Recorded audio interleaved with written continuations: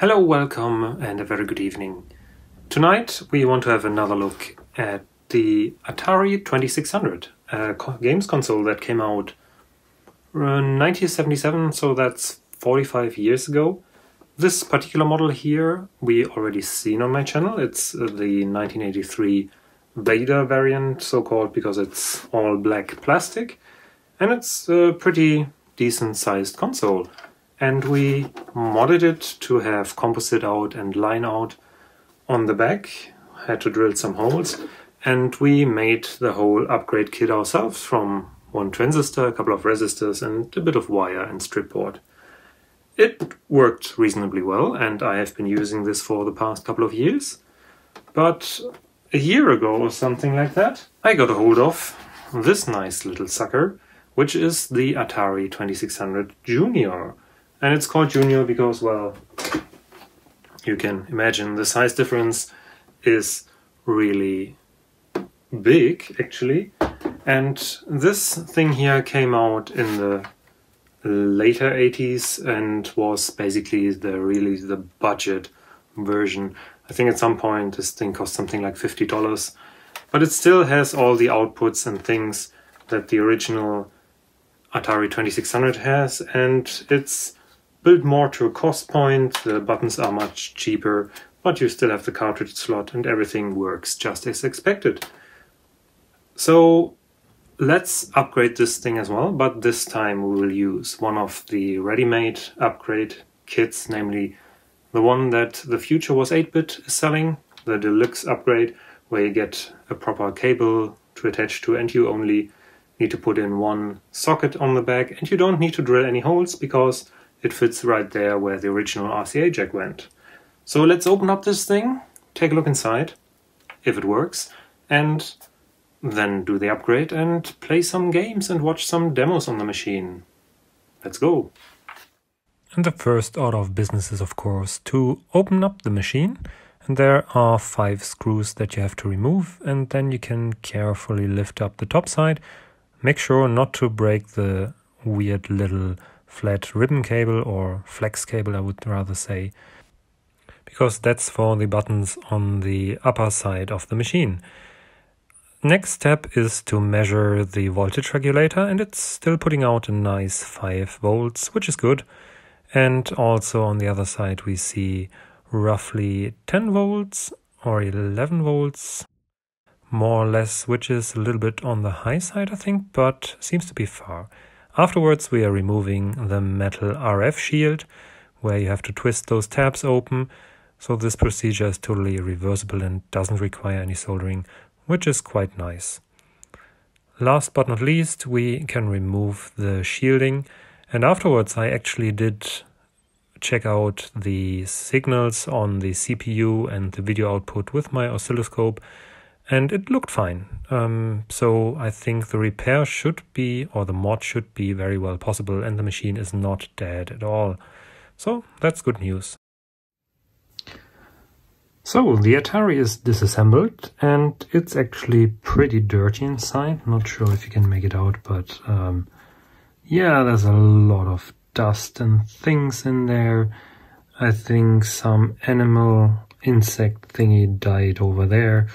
So we will clean that, but since I need to remove the flux after desoldering and soldering, I will clean that up afterwards. What components do we need to remove for the mod? First of all, we will use our flux. I will also turn on the soldering iron. We have the solder pump ready, and these are the schematics for the Junior. For this particular kind of Junior without the RF box and the discrete components here. And beep goes my soldering iron.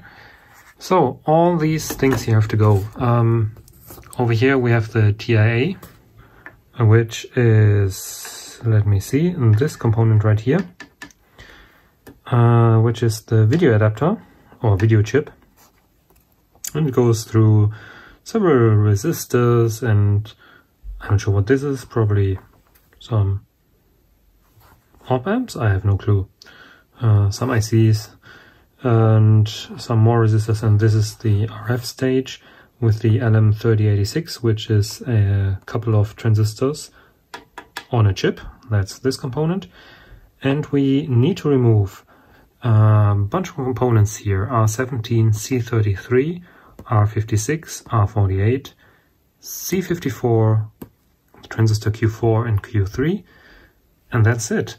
And I've marked the places where we need to solder the adapter board, which we will see in a short while, which has 4 cables: red, yellow, black and white. Black being ground, yellow being the composite, and I think white being the audio coming from here. And red being, what did I say? I forgot. Something. Sync probably, I guess. And we will see where to attach that later. But for sure we should start with some of the components that needs removal. Q4 is definitely going away, as is Q3. So we probably can just start with those because they're easy to spot. And of course the RF jack needs to go because in its place we will put the new board. So let's get on to the desoldering.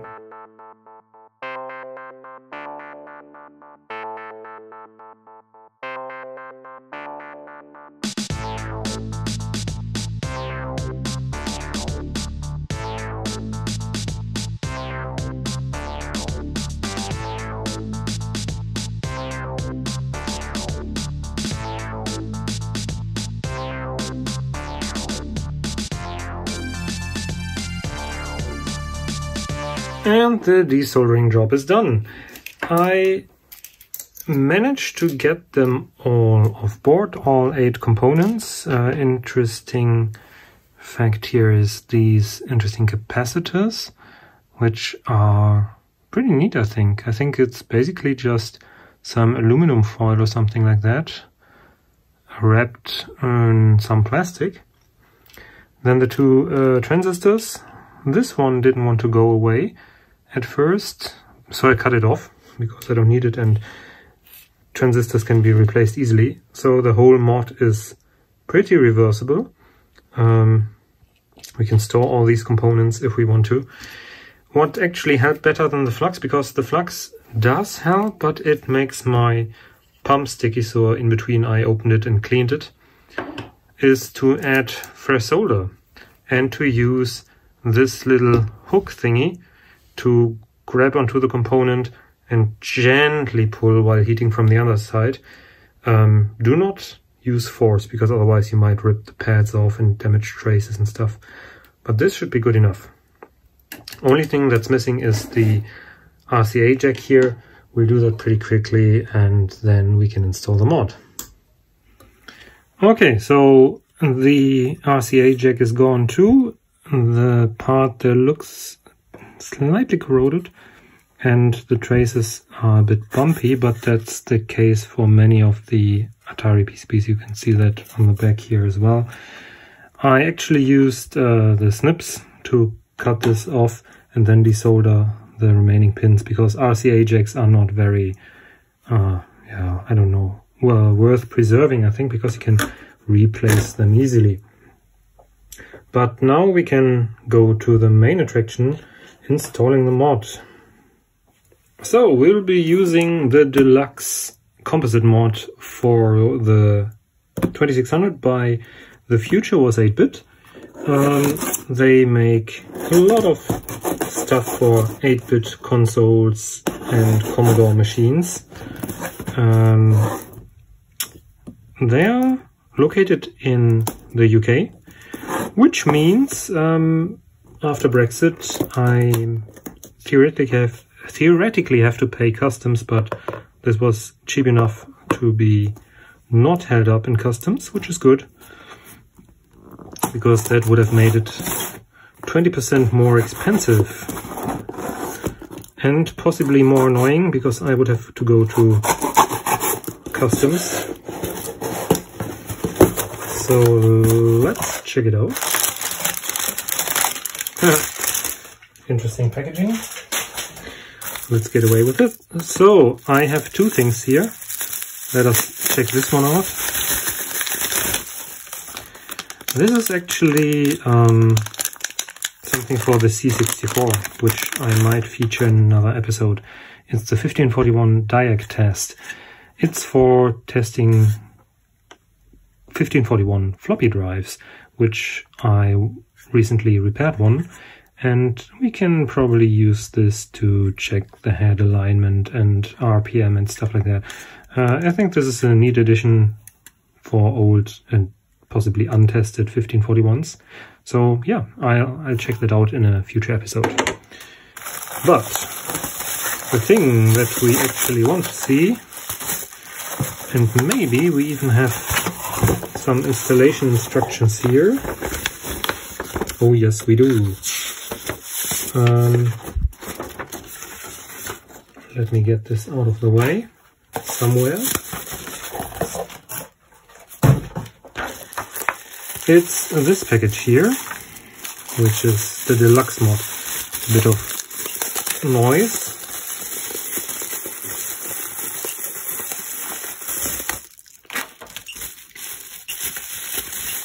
And some cables. And here we got the actual PCB, which is rather small. And even some foam pads to help with the installation. That's good. So this is the tiny PCB, which is basically the usual one transistor mod with some resistors and capacitors, really tiny. Let's get the light up here. And a useful jack here, and we will mount this right here where the old, the other way around, the old RCA jack was, so that we can utilize the hole that is in the Atari 2600 case actually. So that's neat. Yeah. The cable plugs in like this. And then you have a very neat solution with composite and stereo out. Well, it's mono on the 2600, but you get the idea. And you don't have to solder anything here, but rather you will take this thing. You can cut it down to size if you want to, because the cables are long enough for the bigger models. But we have the Junior, so we need only short cables. And the Junior, well, this instruction is useless for us because this is the one with the RF modulator. So we will have a look in the archive.org website, where I found, which I found, because the Future Was 8-Bit has had a blog where they documented this, but they removed most of their articles from the blog for whatever reason, I don't know why. But archive.org doesn't forget, and this is actually quite useful now. So the red, black and yellow wire will have to go here on near C33, I think. Let's go up here. So to the left should be the yellow wire, to the top the red wire, and black is ground. So we can do that. We might have to clear up this pad to push this through. And the white will go to R48. We need to clean up this. No, it's okay. So this is where the audio comes out.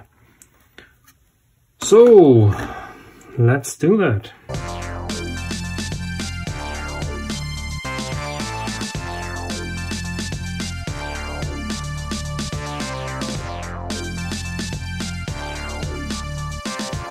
And that's the mod installed, more or less. Of course, now comes the more tedious, even more tedious part.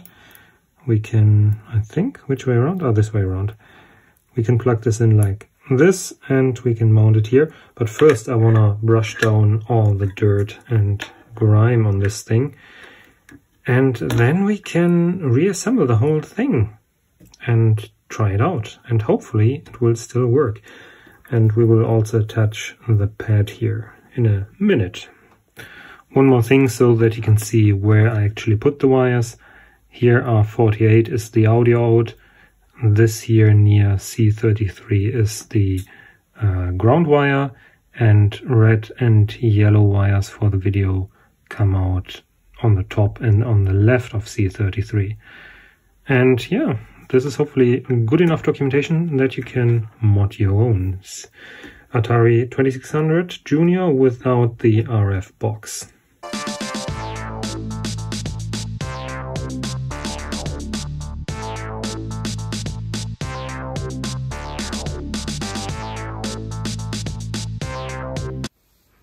So that is the Atari 2600 Junior successfully modded. And you can see at the back the jack is there. You have to be a bit gentle because it's only held in place by the double-sided sticky foam pads. But that's okay, I guess. And I've put Mappy in here already. So we can right away go to play some games and compare the quality of the mod to the original Atari 2600 Vader that I did a couple of years back. And let's see if this mod helps us improve the quality, or if it's the same, or yeah, if it works at all maybe.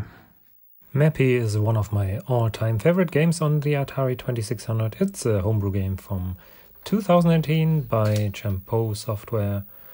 And yeah, it looks absolutely marvelous. The fonts are very well defined. There's not much artifacting going on here. All the pixels are superbly rendered. So I think this is actually better quality than the 2600 Vader mod. And the gameplay itself looks also very nice. My camera was a bit overexposed here, so that's why you see the glow. But as you can see, you can even see the scan lines now pretty well defined, which was not necessarily the case on the Vader mod. The colors are perfect and I don't see any major pixel crawling going on, so I'm pretty pleased with this. Scramble is another game by Champ Software from 2016, and here the very sharp image also does wonders, because now you can really see your enemies. Plus the pixels are actually, no, not the pixels, the stars are actually pixel sized, whereas on my Vader it looked a bit more blurry. So again, the video quality is excellent. And the same goes of course for Circus Convoy, the new game by Audacity Games, former Activision employees, and it looks perfect on this mod. The patterns that you can see here are more patterns from using a CRT monitor and filming this with my smartphone. So yeah, that's not actually visible in real life. But other than that, the image looks fantastic. On to some demo. This is Liquid Candy by Noise from a couple of years ago, and it looks marvelous as well. The checkerboard pattern is very clear and the colors are saturated. There's no ghosting, nothing. There's slight noise in bright areas, but I think that's fine. The Coke bottles here are pretty good too, because they are really, really sharp. And as the last test, let's try and compare Galagon on both the 2600 Vader and the Junior. And as you can see, the Vader looks horrible. For some reason I couldn't get the picture to be better right now. It used to be less noisy, but the fuzziness was definitely there before, so I definitely need to check what's playing here. Maybe it's the new power supply that I'm using, which is a switched power supply instead of the old Atari one. I need to replace that to see if that has any effect. Or some other interference is happening. But as you can see, the mod that we did on the Junior is definitely less disturbed by such things. So I think I will be keeping the Junior right now for playing the games that I do. And yeah, so I think the mod is definitely better than the homemade mod that I had before, which is a good thing. So that was one successful upgrade of the 2600 Junior, and I actually will use this machine, I think, going forward. until I fix the mod on the other machine, if that's possible. I'm not sure if it's only the mod or if it's the other components on the machine. Maybe video quality was just better on the 2600 Junior, but this crisp looking video is definitely much nicer than the slightly fuzzy output of the 2600 Vader. But yeah, so this one will go onto the shelf with the other machines, and I will play it and use it every day, more or less. And yeah, I call this a big success. For today, that's it, and please leave a comment if you remember these things or modded one yourself. Share, like and subscribe as usual. If you want, you can also support me on Patreon. Links are down below in the video description. Until then, have a nice evening.